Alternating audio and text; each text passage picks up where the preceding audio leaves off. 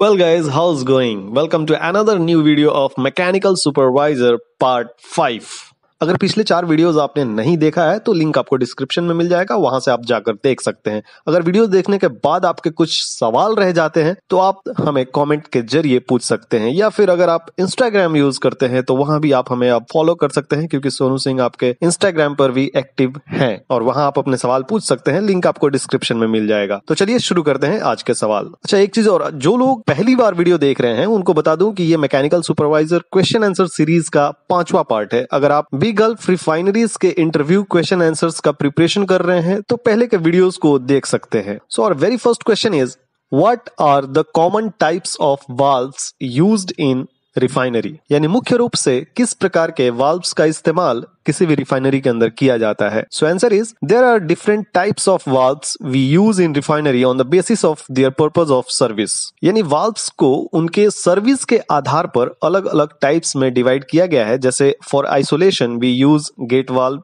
Ball valve, butterfly valve, plug valve. यानी isolation मतलब किसी भी फ्लो को बंद या चालू करना हो तो उसके लिए हम आइसोलेशन वाल्व का इस्तेमाल करेंगे, जैसे gate valve, ball valve, butterfly valve, plug valve इत्यादि। नेक्स्ट, फॉर रेगुलेशन और throttle we use globe valve, control valve, needle valves etcetera.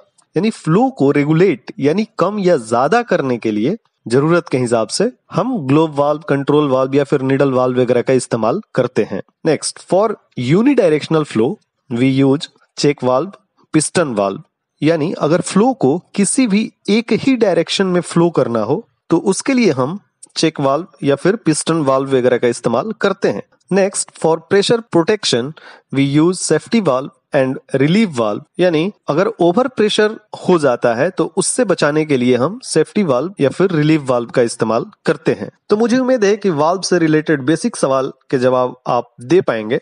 और next question is, what is the difference between gate valve and globe valves? यानी gate valve और globe valve में basic difference क्या है, क्या अंतर है? So answer is, gate valve is used for on off service whereas globe valve is used for flow regulation। यानी कहने का सिंपल सा मतलब है कि गेट वाल्व का जो इस्तेमाल है वो हम मुख्य रूप से किसी भी फ्लो को बंद करने या फिर चालू करने के लिए करते हैं, जबकि ग्लोब वाल्व का इस्तेमाल फ्लो को रेगुलेट करने के लिए यानी फ्लो को कम या फिर ज्यादा करने के लिए किया जाता है। एक चीज आप ध्यान में रखिएगा कि आपने अक्सर सुना होगा कि गेट वाल्व को आइसोलेशन वाल्व भी कहा जाता है, जैसा कि हमने ऊपर भी बताया। तो आइसोलेशन वाल्व इसलिए कहा जाता है क्योंकि ये किसी भी इक्विपमेंट को या फिर बैटरी लिमिट पे अक्सर आपने देखा होगा वहां भी गेट वाल्व का इस्तेमाल किया जाता है। ये आइसोलेट करता है यानी बिल्कुल बंद कर देता है फ्लो को, इसलिए इसे आइसोलेशन वाल्व भी कहा जाता है। और next question is, what is the specification of a valve?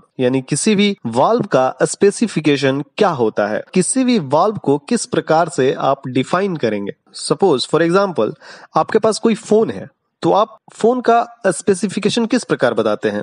आप ये बताते हैं कि भाई जो हमारे पास बैटरी है वो 5000 mAh का है, जो कैमरा है वो 48 मेगापिक्सल का है, जो रैम है वो 8 GB है, जो मेमोरी है वो 64 GB है। तो इस तरीके से आप क्या करते हैं, अपने मोबाइल का स्पेसिफिकेशन बताते हैं। In the same way valve का भी स्पेसिफिकेशन होता है जो हम इस प्रकार से कर सकते हैं, जैसे कि on the basis of size, यानी साइज के आधार पर like 1 inch, 2 inch, 3 inch, 4 inch, 8 inch, 10 inch etcetera. Then on the basis of pressure rating like 150 pound, 300 pound, 600 pound, 900 pound, 1500 pound, like that. Again, on the basis of material of construction like A217 grade WCB, then on the basis of valve types like gate valve, ball valve, control valve we can say, and lastly on the basis of end of connections we can say that flanged valve, threaded valve, welded valve, like this। तो मुझे उम्मीद है समझ में आ रहा होगा। मेरा कहने का मतलब ये है कि जब भी हम किसी वाल्व को स्पेसिफाई करते हैं तो उसके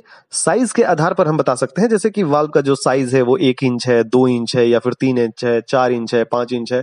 इस तरीके से मतलब कि जो भी साइज होता है वाल्व का उसको एक तो हम बता सकते हैं। उसके बाद हम ये बता सकते हैं कि उसका प्रेशर रेटिंग क्या है। जैसे हम बताते हैं कि 150 पाउंड है, 300 पाउंड है, 600 पाउंड है, 900 पाउंड है, 1500 पाउंड है, 2500 पाउंड है। इस तरीके से हम प्रेशर रेटिंग के आधार पर भी स्पेसिफाई कर सकते हैं। उसके बाद हम मटेरियल ऑफ कंस्ट्रक्शन के आधार पर भी बता सकते हैं, like ASTM A217 grade WCB है। अच्छा, यहाँ WCB क्या है? आपने मोस्टली वाल्व के ऊपर लिखा हुआ देखा होगा। मेरे हिसाब से वाल्व का जो बॉडी होता है ना, उस पर WCB लिखा होता है। WCB का मतलब क्या हुआ? देखिए, यहाँ पे WCB में जो WC है उसका फुल फॉर्म होता है, उसका मतलब होता है राउट कार्बन, राइट। एंड जो बी होता है वो ग्रेड शो करता है स्टेनलेस स्टील का कि ग्रेड बी है। यानी वाल्व का जो बॉडी होता है वो राउट कार्बन ग्रेड बी मटेरियल से बना होता है। इसलिए हम देखते हैं कि वाल्व के बॉडी पर WCB लिखा हुआ होता है। इसके अलावा वाल्व को उसके एंड कनेक्शंस के आधार पर भी हम स्पेसिफाई कर सकते हैं, जैसे कि उसका जो एंड कनेक्शन है वो फ्लैंज्ड है या फिर थ्रेडेड है या फिर वेल्डेड है। इस तरीके से हम एक वाल्व को पूरे तरीके से स्पेसिफाई कर सकते हैं। और next question is, what is the difference between safety valve and relief valve? यानी सेफ्टी वाल्व और रिलीफ वाल्व में क्या अंतर है? So answer is, safety valve are used for gaseous service and pops open on pressure exceeding the set pressure, and relief valves are used for liquid service when pops open proportional to increase in pressure over set pressure। यानी safety valve मुख्यतः gaseous service के लिए use किया जाता है, और जैसे ही set pressure से ज्यादा प्रेशर इंक्रीज होता है तो ये पॉप्स ओपन हो जाता है, यानी अचानक से ओपन हो जाता है। जबकि जो रिलीफ वाल्व है वो जनरली लिक्विड सर्विस के लिए इस्तेमाल किया जाता है, और जैसे जैसे सेट प्रेशर से प्रेशर ज्यादा इंक्रीज होता है उसी रेशियो में वो वाल्व ओपन होता है। मतलब ये अचानक से ओपन नहीं होगा, जितना प्रेशर एक्सीड होगा उतना ही वो वाल्व ओपन होगा। और next question is, what is set pressure in safety valve? यानी सेफ्टी वाल्व में सेट प्रेशर क्या होता है, उसका क्या मतलब है? So answer is, it is the pressure at which the valve starts to discharge the internal contents. यानी सेट प्रेशर एक ऐसा प्रेशर है जिस पर इक्विपमेंट का जो इंटरनल फ्लूइड होता है या फिर जो कंटेंट होता है वो बाहर रिलीज होने लगता है। सो गाइज, आज के लिए बस इतना ही। अभी आगे हम और भी क्वेश्चंस देखेंगे बहुत ही जल्दी। तब तक के लिए बाकी के क्वेश्चंस आप रिवाइज करते रहिए। पिछले जो भी वीडियोस हैं उनके क्वेश्चंस को एक बार आप रिवाइज कीजिए। मैं तो कहता हूँ हो सके तो आप लोग उसे एक बार नोट्स तरीके से क्वेश्चन आंसर सब बना लीजिए, ताकि जब भी आप इंटरव्यू के दौरान जाए तो आपको काफी हेल्प होगा मेरे हिसाब से। और अगर आप लोग इंस्टाग्राम यूज करते हैं तो आपके भाई सोनू सिंह अब इंस्टाग्राम पर भी एक्टिव रहेंगे, तो फॉलो करने के लिए लिंक डिस्क्रिप्शन में है, वहां पे आप जाइए और लिंक से सीधे हमारे इंस्टाग्राम आईडी पर जाइए और हमें जाकर के फॉलो कर सकते हैं। बाकी अगर पहली बार आप वीडियो देख रहे हैं तो आपको बता दूं कि यहाँ पर रिफाइनरी के मेंटेनेंस और शटडाउन के साथ साथ पाइपिंग के बेसिक्स और इंटरव्यू क्वेश्चन आंसर्स की वीडियो आपको मिल जाएंगे। एक बार आप चैनल को अच्छे से विजिट कीजिए। आपके लायक अगर वीडियोस हो तभी चैनल सब्सक्राइब कीजिए, और आप सब्सक्राइब करने के बाद बेल आइकन जरूर प्रेस कर दीजिए ताकि आगे आने वाली वीडियोस का नोटिफिकेशन आपको मिलता रहे। तो जल्द ही मिलेंगे किसी नए वीडियो में। तब तक के लिए अपना ख्याल रखें, स्वस्थ रहें, सुरक्षित रहें। धन्यवाद।